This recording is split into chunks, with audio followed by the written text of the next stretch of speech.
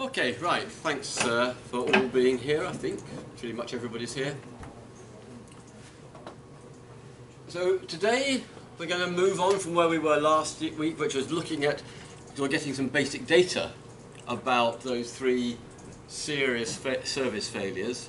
And we're going to actually go into looking at some of the interesting questions we can ask about those service failures so that we can actually begin to understand what happened and hopefully find ways of avoiding those problems in the future.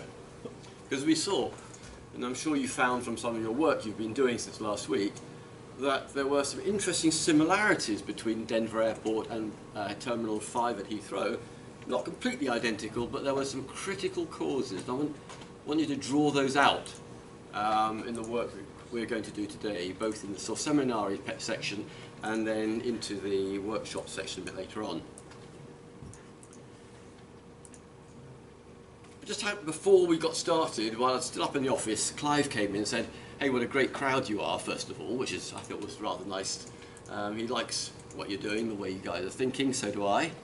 And he was saying he'd actually introduced you to Porter's Five Forces. Yeah. As a way of kind of getting some of that business awareness that you really need to do. And that reminded me that when we at Rolls-Royce, or when I was at Rolls-Royce in sort of 98, 99 to early 2000, and we were doing a full business process re-engineering prior to implementing SAP, we actually used Porter's Five Forces in anger. They were the model that we used to analyse the work that we're actually doing in the company, to on the commercial side, commercial business side, and then so we could identify the big questions at the top of it, and that kind of set out the 5 or 6 big modules that we were going to implement, and then we broke it down to the next level, and the next level, and the next level, until we were right at the individual tasks that people were doing within their department as part of the workflow. And that kind of links back to what I was saying last week about using Zachman's Enterprise Architecture Framework, that I am teaching you the top 2 levels of Zachman's framework. Dennis is teaching you levels 2 and 3, and Dave Voorhis and the databases team are teaching you the levels down to the bits and bytes, and the technology and the hardware. And the team project module, which you're also doing with Clive, is kind of stitch the whole lot together in a different direction from the way that I'm stitching them together. And all of us need to take account of this, and these are the 6 critical questions, the only questions you actually need to ask yourself in almost any circumstance to find out what's really happening. And they were kind of codified back at the end of the 19th century or thereabouts, early 20th century, when Rudyard Kipling was writing his stories. And he said, "I have 6 wise friends who taught me all that I know. And their names are what and why, who and how, where and when." And when we look at the Zachman architecture, you will see that those 6 questions are actually the titles of the 6 columns. The things that we need to understand about any situation, or the answers we need to get from those 6 questions, will tell us everything we need to know. Whether it's about LASCAD, Denver International, or Heathrow Terminal 5 in today's activities. And then as you move yourself into the assignment and choose the sort of service you're wanting to analyse, again, you will use that framework of those 6 questions to help you find the way into the problem, to find out what happened, why it happened, how it happened, where it happened, and when it happened. Because there is a time sequence in all 3 of those failed projects, which are really quite important. So, really, really important, those 6 questions.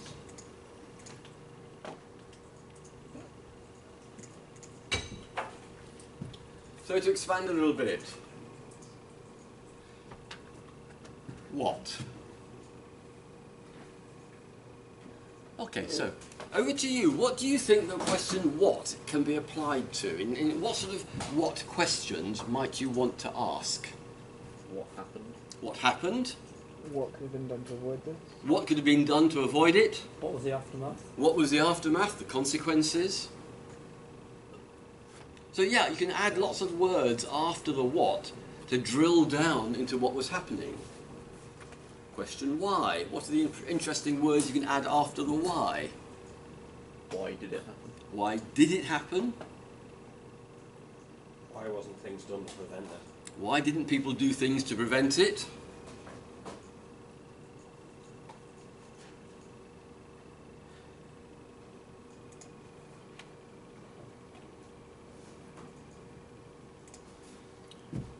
Why did the bosses encourage a low-resource project when all the advice had been it's going to cost you 2 or 3 times as much as you wanted to spend? But the whys can be really specific to each case, wouldn't it? Whys will be very, very specific, and come out of the what may come some a whole lot of whys. And I mean, if you look forward a couple of years to or 3 years when you're doing your dissertation project, you start off with one set of questions and they lead on and on and on into more and more questions. And that's why I keep saying I teach you questions, not answers. Like Clive was saying, the point about a theory is it helps you to understand the questions you need to ask. I mean, how many of you know Newton's gravity of theory, the simple little formula that it's the attraction of two masses divided by the force of gravity, or what the constant of gravity, and something to do with the distance between them. Now, most physicists, most applied mathematicians will teach you that as the answer. Plug the numbers in and out pops an answer. But there's a totally different way of saying, okay, here's the maths that was proven in vacuum. What are the right questions we ought to ask about that mathematical formula to be useful in the real world? Because I can give you a couple of examples where, although the law of gravity, the mathematical formula, is being applied, there are other factors happening as well. For example, you can go up in an aeroplane, take a little mouse, and at 25,000 feet or any other height in between, you can throw it out of the door and it will float down. When it touches ground, it will walk away. Or one that's a bit closer to home that my father, as a doctor, a surgeon, used to say was the important question. A mother phones up accident emergency, very, very worried because her three-month-old child has somehow fallen over the edge of the balcony and is bounced off the lawn below. The first question that a good A&E doctor will say will be, is the child crying? And if the answer is yes, it's crying, then you know that it didn't matter. It's okay. It might be a bit bruised, but it's not broken anything by and large. If it's quiet, then you worry that it's got concussion or something like that. Whereas if one of us, being rather larger, had dropped out of the window, now because our bones are much stiffer and so on, whereas the baby's bones are almost like rubber, anything more than about 6 feet, we can hurt ourselves badly. I was talking to one of the third-year students who does bouldering, and dropped off the wall, only that height, 3'6". Seriously damaged her ankle, broke 3 out of the 4 tendons, etc., etc. All sorts of interesting things that, or if I drop a lead ball from here, it'll probably fall through the secondary flooring here, whereas if I drop a feather, it just sort of fluffles down. So it leads you to questions why, what else is happening other than that m1 times m2 over, or whatever. That leads you to what's happening and why is it happening and so on. So then you get to the who question. What sort of who words might you put after the who in looking at LASCAD, at Heathrow Terminal 5 and Denver International? Where are the who questions going to lead you? Who was responsible? Who was responsible? Yeah? Who solved the problem? Who could solve the problem? Who did solve the problem? Yeah? if it's solved. So Who like was that. the lead engineer? Pardon? Who was the lead engineer? Who was the leading engineer? Now that comes up really importantly. You know, think about what's going on this last week or so with VW and the diesel engine fiddle in the electronic controls. And we're now hearing, as one expects, that the senior people are saying, well, it wasn't us, it wasn't corporate policy, it was a rogue engineer down there. Or if you go to the Macondo oil disaster, oh, we've got corporate policies that are green and are, you know, proper governance and so on. So it wasn't us at the top who were setting policies or directing them to save 50 million on with a quick fix. We had all these policies in place. It was a rogue engineer who decided to do something. I'll come back to that one as we go through some of this as well, as to what actually happened. And in both VW and in BP, there's something going on where them at the top are fundamentally responsible. So some more who's. Thinking of the LASCAD, Denver City, International Airport and Heathrow, Terminal 5 Heathrow. You've got it up there, like who was affected by the ambulance situation. Who was affected? Well, who were? Well, you know, I meant like the, like you could say this, who, the stakeholders maybe, but I'm talking about the people who got like affected from ambulance not being able to.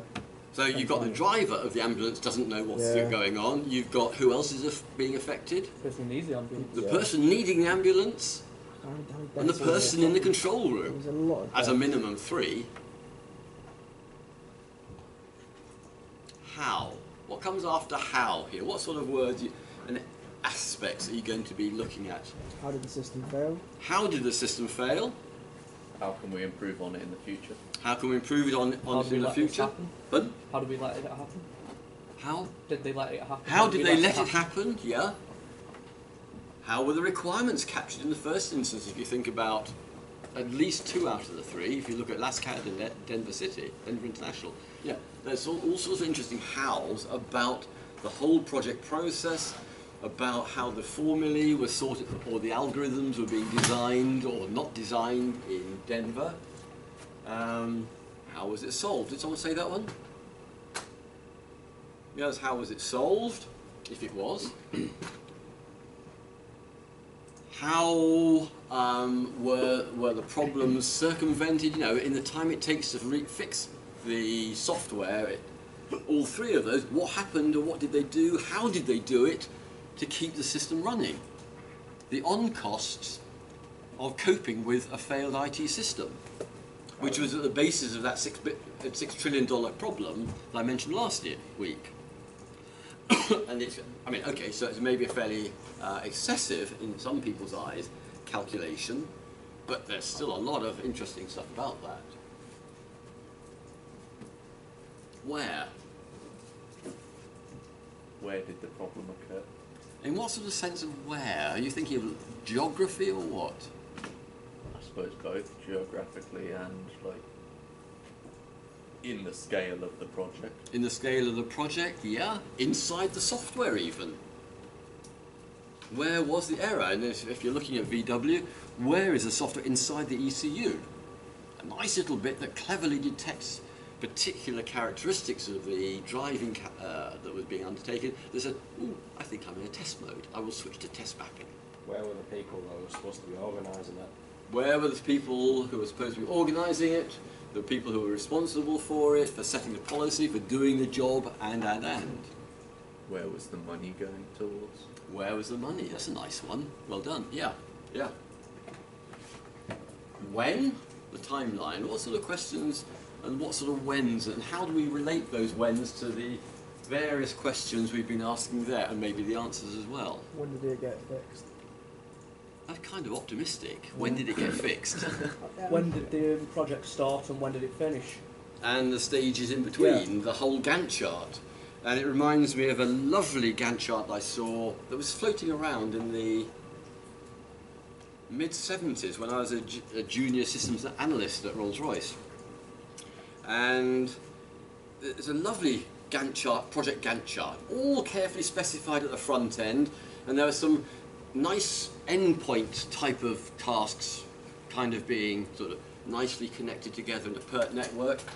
And in the middle was this sort of fluffy cloud. And then there were a couple of cartoon characters looking up at this beautiful, or part of it was beautiful, Gantt chart, a project Gantt chart, timelines and so on. And the stick figure responsible, or pretending, or being the project manager, was saying, oh, and here, waving at the fluffy cloudy bit, here beeth magic. And we all looked at that. I mean, we were involved in lots of projects, from, you know, a 6-month little one-person piece of software writing to really big projects. And we all looked at that and laughed and fell over laughing. It was so funny because, you know, we could see this reality of difficult, it's kind of complicated. We can't quite plan that bit out, so we'll call it magic. It'll happen somehow or other. And if you get the timelines wrong, it gets really difficult. And there's a wonderful project that one of the government agencies carried out a few years ago, the Child Benefit Agency project, where if you put all of that lot together, in terms of the timelines, they had 2 parallel timelines. A timeline for business process re-engineering and a timeline for specifying, developing and implementing the IT solution, the software. And that really did bring into really powerful visibility this here beeth magic. Because any normal approach to doing a project like that, you would have business process re-engineering first, design it, the whole process, and then, particularly as they were using waterfall type project management, you feed the result of the BPR into the software design, development, and testing. Now, we do things slightly differently today with agile and very quick cycles. However, they weren't doing that, and they ended up with both timelines ending in parallel. So they finally knew how the whole business was going to work, all the tasks that everybody was doing. We finally clearly specified and laid out and so on the day that the software was going to be delivered. And the result was? Failure. Yes. A system which actually took the staff 3 times longer to enter the data than it did with the old system. Kind of interesting. So lots of interesting questions come out of the way as to how you are developing your specification and delivering the software. Because you really, whatever you're doing, even, I mean, it might be true sort of at the macro scale, just if you've only got 2 big boxes, start, finish, but at the micro you should have finished the definition, specify, test, deliver. But you can't do that, can't actually bring it to like that. Not very easily. And then the how question, or perhaps you add an extra one on, how much, which brings in the money, the resources and the quality and so on. But if you think about the hows, or how much is sort of one, the resources, quality, and pound notes and so on, the time scale. Have you come across the little triangle, the project triangle, where you've got resources, time scale and quality, and you have a sort of nice little yellow triangle about like that. And what you're trying to do with a normal project is to optimize those 3, because you can never actually get the time scale you want for the money you want and deliver 100% of the functionality. And the West has been pretty good over the last 30, 40, 50 years in some respects at kind of optimizing all 3. But it does mean you're over budget, you're late, and you only deliver some of what you wanted, or the customer wanted. It's very rare that you get those successful projects. So those are the critical questions, the crucial questions that you need to ask, and add lots of words after each one of the W's and the H to get some interesting answers. So what I want you to do is to think of those questions like that and start off the first 15 minutes doing your research, discussing in your smaller groups, starting off with LASCAD, to try and pull out of all of that research you did last week, to pull out what actually was happening. How did the time sequence actually happen? What was going on? At what point did they begin to think that maybe there was a disaster brewing? At what point did they really come to really properly believe that they had a problem, rather than just shoving the problems under the carpet? How many of you watch The Simpsons occasionally? Do you remember that amazing incident, episode, where, what's the name, Homer's wife, what's she called? Marge went into prison by accident because she'd accidentally nicked a bottle of whiskey or something. Do you remember that incident? And so she was in jail for a week or so, and the family were at home, weren't they? And Homer was looking after the kids. And can you remember what happened to the house, what it looked like? Bomb site. Like a bomb site, that's right. And just before she came into the door, what did they do to tidy up? Hid it all Where? under the carpet. They hid it, they lifted the carpet, Homer lifted the carpet, and the kids were, and the carpet looked sort of like that, as a mountain. And one of the problems that you'll see with all three of the projects, an awful lot of stuff got brushed under the carpet. But the problem is, carpets actually kind of amplify the problem, and eventually it becomes very, very clear where things went wrong, or that things had gone catastrophically wrong. So when in the timeline, what happened when? Who knew what when? And you know, if you look at the press yesterday or this morning, out in Wolfsburg, the police are crawling through the offices of the engineering areas, other parts of the VW engineering base and the company headquarters. They're going out to people's homes, or the people they think might have some information. They're going and looking at their PCs and all their storage devices. Going to try and find out all sorts of these aspects. So, 4 major sets of questions you need to ask yourselves about LASCAD. And then we'll do that for Denver City, International Airport, sorry. And then we'll have a look, if we've got time, we'll have a look at Heathrow as well. And when we're looking at Heathrow, what'll be interesting, once we've looked at Heathrow, it'll be interesting to compare the timelines of the Denver airport and Heathrow and the two problems with the baggage handling systems to see where the similarities are and where the differences are.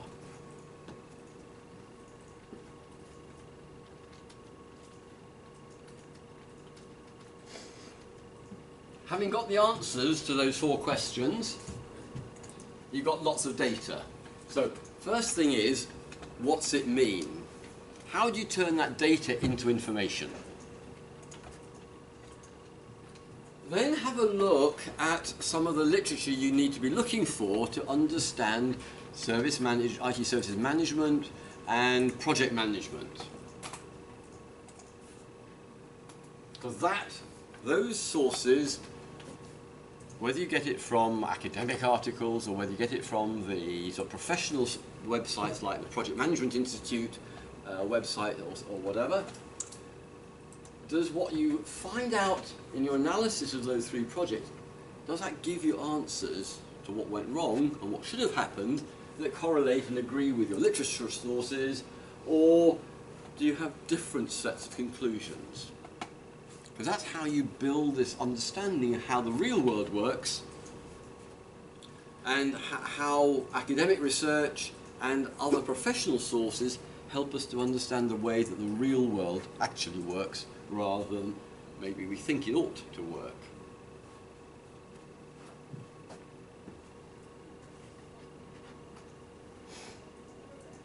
So, in your groups, let's start off with LASCAD. and have about 15 minutes of discussion, draw out some of the most important lessons that you can understand based on those questions that you've just been through.